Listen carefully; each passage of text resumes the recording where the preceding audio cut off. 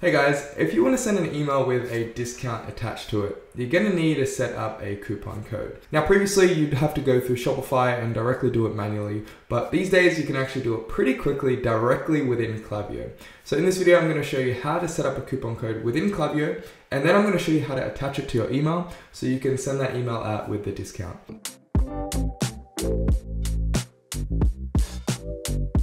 Now this process is going to work the exact same way if it's for an abandoned cart email, for a welcome series, or even if you're just running a sale that you want to send out. So with that being said, I'm going to share my screen and I'm going to get started.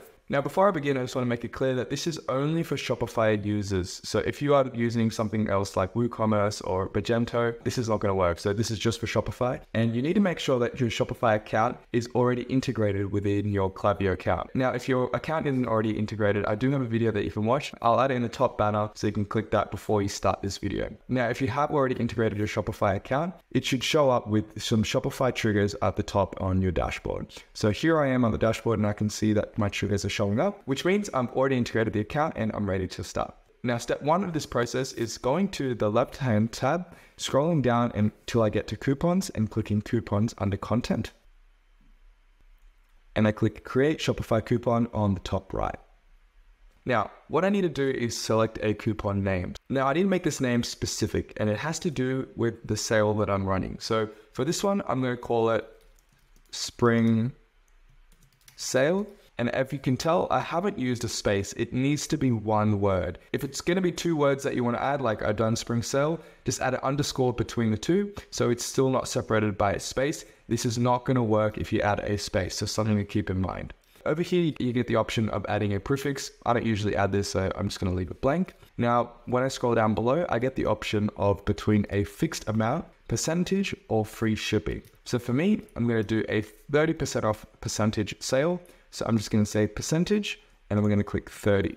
Here you get the option of selecting specific products that are going to be discounted. So if you have a certain collection on sale, say t-shirts, which are just going to be 30% off, or pants, or whatever it might be, whatever products you sell, you can select specific collections. Or if you want to do specific products, obviously, if it's certain products, you can also do that. Now, I'm just going to click entire order, which basically means anyone can add any product to their cart and they'll just get a 30% off discount if they use the voucher. Now, this is the one section that it's going to be slightly different for a flow and a campaign. It's not that much different, but basically, if you're running this discount for a flow, like an embedded checkout or a welcome series flow, I recommend having @SendTime selected for activation date. But if you're running this discount for a campaign, like a sale, like a spring sale or a Black Friday sale, then make sure these dates are selected for pretty much the same dates that you're running the sale. So activation date would be whenever that date starts, and then expiration date would be on a specific date. So that would be for a sale. Now, if you're running it for a flow, do @SendTime at the start, and then for the expiration, you can do, say, 14 days after the code is initially sent. So now with that being said, I'm just going to do it for a campaign. So I'm just going to do on a specific date for both. So I'll say it starts on November 1st and it ends on November 8th. So it's 1 week. Cool. Now I've completed all these questions and I'm just going to click create coupon on the top right. Now, as we can see, the 30% off spring sale coupon has been created in my Shopify account under the coupons page. Now it's ready to attach it to an actual email and I'm going to show you how to do that. So let's go to the campaign. Just created this basic template for a spring sale. And what I need to do is wherever I'm going to add the code. So here it says with code. What I need to paste here is this text. So this is very specific. It's not very user-friendly, but basically you need to copy this exact text and you need to paste it in. I'll have this text down in the description below so you can just copy it so it's easy for you to find, but this is what you need to paste.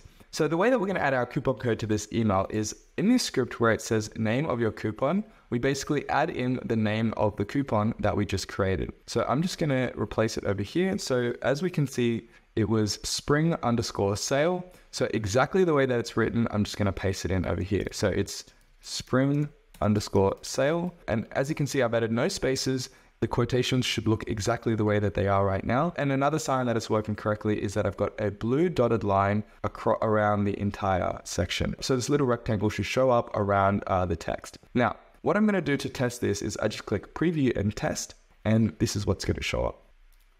It's going to say with code, spring sale, and it's going to say preview in big letters. This is just the way that Klaviyo shows a preview for coupon. Now, if it shows up like this, then it will show up correctly within your email. Now, if you want to actually send a test email, it's still just going to show up as preview. It's not going to show you the exact coupon. So if you want to test this, I recommend creating a segment with just your email address in it and sending this as an actual campaign to that email. And that way you can actually see it populate a real coupon code. So with that being said, thank you so much for watching. I really do appreciate your time. I hope this video has been valuable to you. If it has, please consider subscribing. It really goes a long way for our channel, and drop a like to this video. If you have any other questions, just comment down below and I'll respond as quickly as I can. Again, thank you so much for watching, and I'll see you in the next video. See you later.